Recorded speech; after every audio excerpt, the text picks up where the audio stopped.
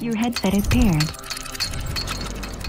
Installing the Sena into a helmet. Yes, there are a lot of pieces that come in the box, but this is so that there are options to fit on all different types of helmets. In this case, we're installing the 10S. First off, take the cheek pads out of the inside of the helmet. These are usually attached with 3 snaps or Velcro areas.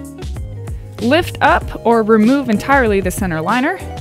Now that the helmet is pretty much stripped of all of the padding, loosen the clamp up so that you can easily slide it between the inside and the shell of the helmet.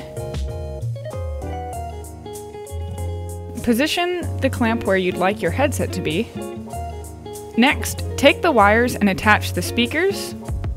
They are notched and colored so that you can easily attach them. The mic cable is labeled and colored differently. Find the adhesive Velcro strips for the speakers and place these where you intend the speakers to be. Again, these are Velcro so you can easily position the speakers where you need for your ears, but just in the general area. If for any reason there's still a significant gap between your ear and the speaker, there are 2 different size spacers that you can use to push the speakers out closer to your ear. With one of the Velcro strips for the mic, attach the Velcro mic to it. For modular helmets, we recommend using the boom mic or the wired boom mic. Now, take some time putting all of the wires into the crevices and tucking them away neatly so that you can't feel any of them while you're wearing your helmet. Insert the center liner and the cheek pads again. Position the mic in between snaps.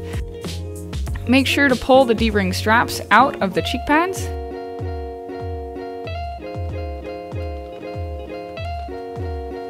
Now that the cheek pads are in, use the hex wrench to tighten the clamp and double check the position that it's in. Now attach the unit to the helmet. Turn the unit on by holding the jog dial and the phone button at the same time.